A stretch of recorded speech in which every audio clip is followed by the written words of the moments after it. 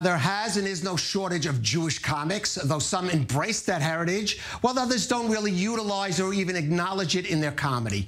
One stand-up comedian who digs deeper than most of his contemporaries into the nuances of Jewish life, even the religious side of it, is Modi Rosenfeld, who really mines his Jewish roots for big laughs in his live stand-up, in TV appearances, and now popular Modi Live TikTok channel. Here's a taste of that.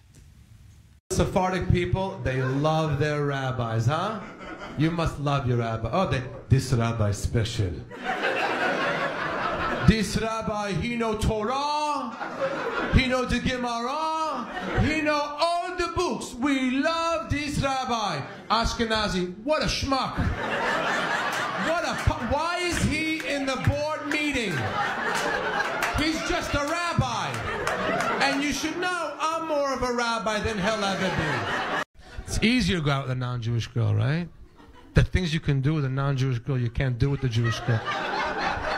You can say to her, Christina. That's their names. I'm giving you one rose because you're the only one for me.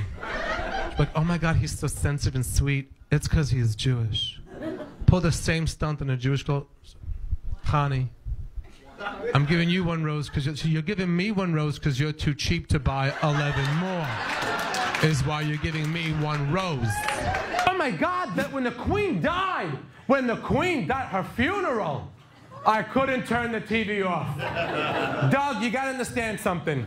When Jews die, we bury, bam, right away. There's no messing around. You're dead 24 hours in the ground. It's a good idea because it's not gonna get any better. In South Florida, when the old Jews take a nap, they wake up, no!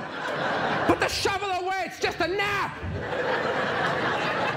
We don't mess around! And joining us from New York is Israeli-American stand-up comedian Modi Rosenfeld. Modi, thanks for joining us. I should explain, you were born in Tel Aviv, but you were actually raised on Long Island in the same neighborhood, the 5 towns I grew up in.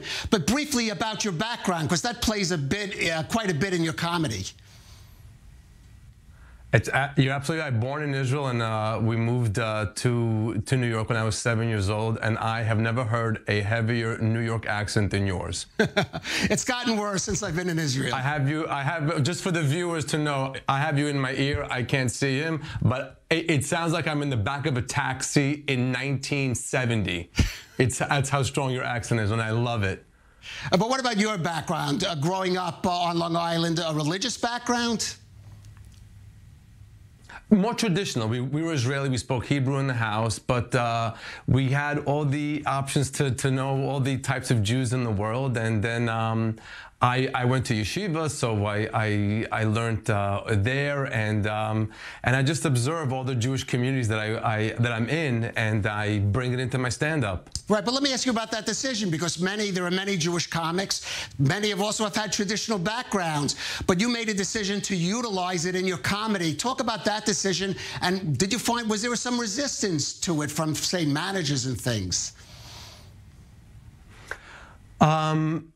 You know, actually there was. At first, people would actually say to me that you have an accent, you should try to work on it and make it more, you know, so there shouldn't be a Jewish accent in it. And then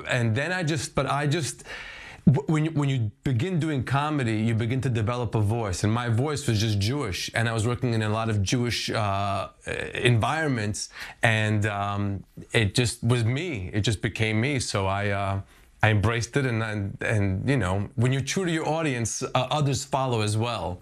Well, let me ask you about your audience, because that is so specific about different rabbis, Ashkenazi, Sephardi. How do Jewish audience react, and are there non-Jewish audiences that can laugh at that and relate with that?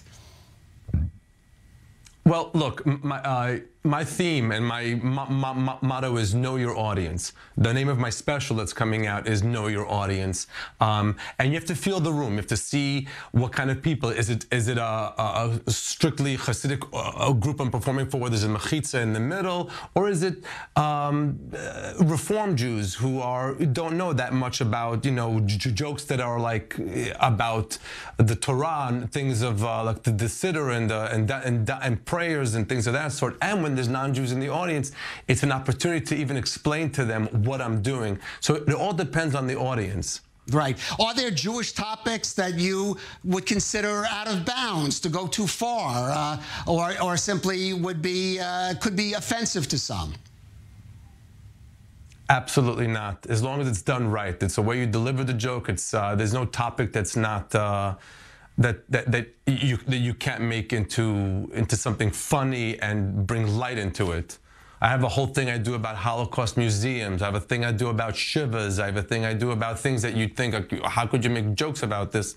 But it's actually, it's amazing. It's A, you're teaching people about it. B, you're bringing knowledge about it, and it's a great way to inform people who are Jewish and not Jewish about Jewish topics. Right. Modi, if I can ask, you've come out, which is no big deal in this day and age, but you do some material, and in fact, some Orthodox Jewish, you have some Orthodox Jewish fans and audiences. Has that impacted on who you can play to in your comedy? Thank God it hasn't. People are booking me still in Orthodox circles and in not Orthodox circles, and of course in non-Jewish circles, especially when the article came out in Variety. It opened up more people to my audience, and again, it's know your audience. Everything that's appropriate for whatever's in the room is what I do. So right. It wasn't a hump to get over.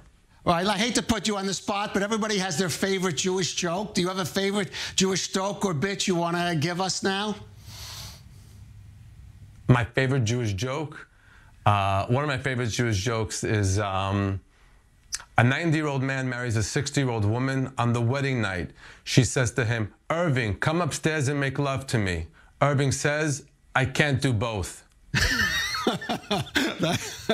Well, that is a good one. Modi Rosenfeld, we hope to see you in Israel and maybe in our studio here on Jewish World Weekly.